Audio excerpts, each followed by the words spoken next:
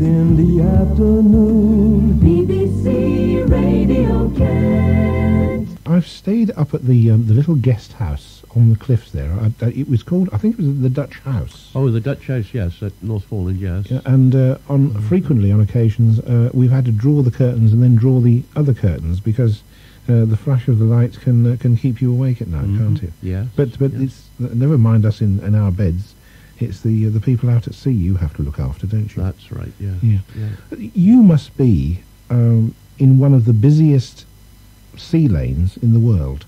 Oh, yes, we are, yes. Yes, because you see, we bring them all in and out of the English Channel, up and down the North Sea, and in and out of the Thames Estuary. So once they've passed you, they turn left or turn right, depending on which direction they go. Yeah. How wide is the sea channel that they're actually navigating through at that point? Well, from North Foreland across to Cape Grenay, it's about 30 miles. Not very wide, is it? No, of course in the middle of that you've got the Goodwin Sands. But it's like a big crossroads as well, isn't it? Oh, with it all is, the ferries going backwards and forwards as well. Yes. Does that ever worry you at all? You know, the amount of traffic that is using that seaway? Well, you've always got the thought that there could be an accident, but it's pretty well regulated. They have to keep to their correct lanes going through the channel. They're monitored by the Coast Guards. Well, I was going to say that, because it's not just you, it's the Coast Guards as well.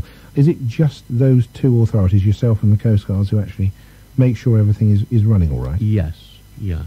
How do you said across to Cape Grenay, so how do you actually work hand in hand with the lighthouses on the other side, as it were? Well, they have their service, and they've got the same type of service as what we've got. We don't have any connection with them, but you know their lights are operated on the same principle as what ours are. So there is no international organisation then, as such. Not really, no. No, each country's got its own lighthouse authority. Did you see that fascinating programme with Alan Wicker in Australia, where he was talking to a lighthouse keeper there, who I think was looking after the South Australian Ocean and Indian Ocean? No, I didn't. At one point. I wondered whether you actually looked out and you could sort of differentiate and say, well, that side is the North Sea and that side is the English Channel. And yeah, we do that because we do sort of separate the two. The English Channel is on the right-hand side of us and the North Sea is on the left-hand. As they come out of the Thames Estuary and turn to come down to the Channel, they're then coming into the English Channel, you see. Is a land-based lighthouse manned in a different way from something that's out at sea? Oh, yes. On a land-based one, we're there all the year round, apart from our annual leave. But there's always a keeper on duty, and in the majority of stations, all the keepers live on the station with their families. Yeah. Well, tell us about your family. Yes, my wife lives there with me. I've got 3 sons. None of them joined the service. The eldest one, he's got a restaurant in Deal. The middle one, he does kitchens. He sells kitchens and bathrooms. And the young one is a roofer. So none of them have entered the service. But as you say, it's a shrinking profession. Yes, it's a dying trade, yes, unfortunately. Did you start out? Was that your first job? No, my first job was a butcher. Oh, really? Yeah. Oh, I see. Yes. But you were pointed in the direction, really, by your family, presumably? Yes. And do you think this will be your last station? Oh, yes. I've got about 2.5 years to go now. So I don't really want to move. The family, the eldest lad, he lives in Margate. The young one is in Ramsgate, and the middle one is in Colchester. So they're all in that area, and I don't want to move, We should retire to that area, although both my wife and myself are Cornish. Oh, really? Yeah. But traditionally, lighthouses are white, and I think the North Foreland Lighthouse is white, isn't it? It is, yes. So does that mean to say that you have to do a lot of painting? No, fortunately. we have our own direct labour force who go around painting them and maintaining them. So some of them have got a white tower with perhaps a red band or a black band. They use them for day marches, So that's they're painted so they stand out.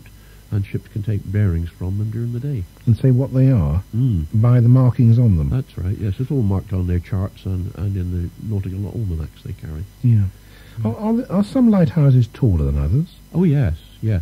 The average light is about 200 feet above sea level. See, if you go too high, you stand a chance of the light getting capped by low cloud and fog. And there was an instance with Beachy Head. When they built that, first of all, it was up on top of the cliff.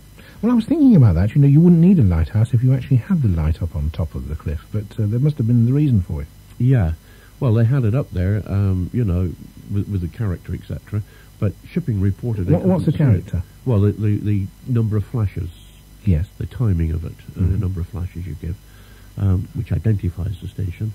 But it was perched up on top of the cliff, 400 foot up, you see, and they couldn't see it. So in the end, they dismantled it or rebuilt one down on the rocks at the bottom of the cliff. Ah, the story. We're getting it all now, aren't we? You mentioned about the character. You can't have that many different characters, can you? Are they repeated in various spots? You don't get two in the same area with the same character, so there's no chance of mistaking one from the other. I mean, ours is a group flash 5 every 20 seconds. You may get another one down on the Cornish coast with the same character, or perhaps up on the Welsh coast, but you never get them in the same area. Otherwise, you know, the ships would look and say, well, which one is it, you know? What happens if, and heaven forbid it should happen, but what happens if the light breaks down? Well, if you get a complete failure, then a navigation warning is broadcast to shipping, telling them that the station is out of operation. Has it ever happened to you? Not completely, no. No, we've got, we're mains operated. We've got the public supply. If the mains fails, then our standby generator automatically starts up. And if that should fail, then we've got an acetylene gas light, which they're in the throes of removing. They're putting a new lamp changer in, and the standby lamp will then become a battery-operated one. You sound as though you've been enjoying your life. Oh, I have, yes. As a lighthouse keeper. Yes, yeah. You could recommend it, if there was a career structure, you could recommend it, could you? Oh, yes, I would, yeah. To the right type of lad. to the right type of lad. Obviously, yes, yeah. Right. But no, I've done 44 years, and I do it all again. What are you going to do? I mean, when does your retirement come up? Well, about 2.5 years. What are you going to do, Jim? Not a lot, I don't expect.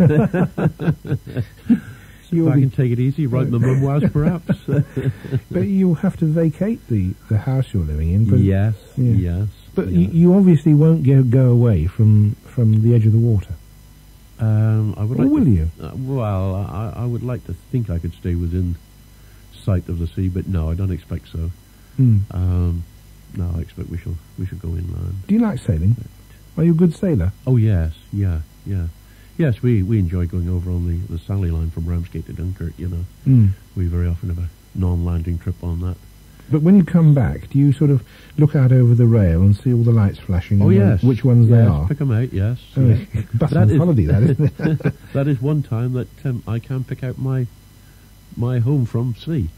You know, I can look out and say, well, there you are, there's my house over there. That's terrific, and it's all working well. Yeah. Well, it's been smashing talking to you, Jim, and we know that you'll keep the North Foreland Lighthouse going. And thank you very much for joining us this afternoon. Okay, fine. Thanks for having me. Bye-bye. Bye-bye. That's Jim Bowling, the principal keeper of the North Foreland Lighthouse in our Canterbury studio this afternoon. Been a keeper for 44 years, and it's been a joy to talk to him.